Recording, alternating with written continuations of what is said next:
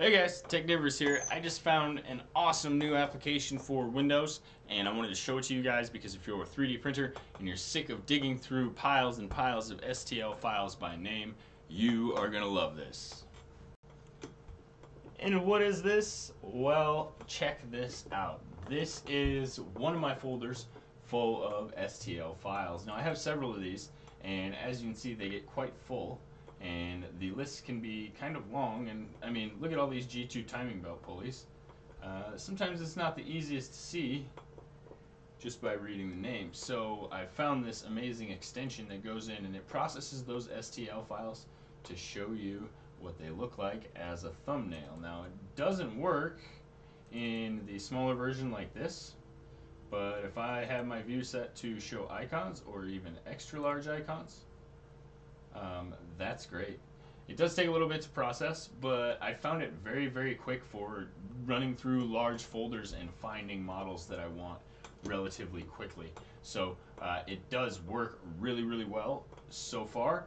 I've only been trying it out for a couple days, but I've really enjoyed it. So I think it's something that you might want to take a look at yourselves and check out because it makes the whole process of finding particular files extremely, well, more streamlined, I guess is what you should say. So let's see some other files here. I'm really kind of just enjoying looking through my folders now that I can see, and I mean it does have a lot of files in here to go through and load, and it loads them one by one. So if I just give it a second, we'll load all of them. But in smaller folders where there's only a few files, which if you keep your stuff more organized than I do, it's not that hard to see. You see all the fingers, the hand, all sorts of stuff. So this is awesome. So if you'd like to see how to get this tool, let me show you. It is actually right here. All you gotta do is type in STL Thumbnail or go to marlin3dprintertool.se. Okay, and once you're there, you're gonna want to click the download file.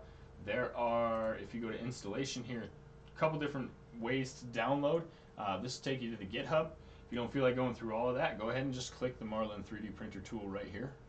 Download it and install it. It's going to ask for administrator permission. Obviously, it's going to do some things in the registry to make it able to read these files and show you what they are. But once you've done that, what you're going to want to do, once you've installed it, because it doesn't make that change right away, this is actually an extension of the program that we're using to do this. So what we need to do is go into our main disk drive, and program files, and this is program file 86, and you can see it right here, Marlin 3D printer tools. You want this one right here, Marlin 3D printer tool STL configuration application. Double click that guy. It's gonna ask you if you really want to open it up. Yes you do, and you will get a window like this. So what you need to do at this point is click install and register STL Thumbnail. I've already done that, so I'm not going to. If you have done that and it hasn't changed the icons already, it should change them to gray. If it doesn't do that automatically, go ahead and hit Restart Windows File Explorer. If the icons start to show up and it starts to load them, I would recommend hitting the color on STL right here and picking a different color. Now you can render them in any color in the preview, but some of them are harder to see than others depending on the size of the thumbnail that you're using. So let's take a look at a different color here. And you can see actually how quickly it doesn't even make me wait. It immediately starts loading them in that purple or violet color. I don't even have to close that or anything. So let's see here if we can try a different color. It looks like it's not reloading the other ones. So let's try one more time to grab, oh, I have two of these open.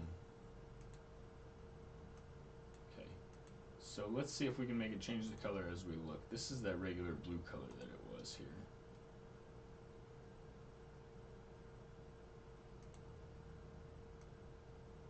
And it's not changing them. So at this point what I would do is go ahead and hit that File Explorer button. And it should reload all of that. But like I said, the gray I picked was a lot easier to see than the blue that they had. And like I said, this is a really awesome tool. I like it a lot. In fact, it does show on my desktop too. Now this is the left side of my desktop, so none of my stuff's over here. But it does show the icons on the desktop as well as STLs, and it's really cool. So yeah, pop on over, give it a look. If you like this video, guys, you like the tips, don't forget to subscribe. I check stuff like this out all the time, and I'm really into finding really cool, unique software and things that make the printing process a little bit easier. I find it really enjoyable, and I really like the look of these icons, especially on my desktop. It's really clean. And that's going to be it, guys. Thanks for stopping by. If you'd like to become a Technivore, don't forget to hit that subscribe button down below. And YouTube's suggesting a video for you right here. And there's a playlist right here that's just 3D printing stuff. Also, if you'd like to see your name up top with the rest of my Patreon supporters, head over to www.patreon.com/Technivorous.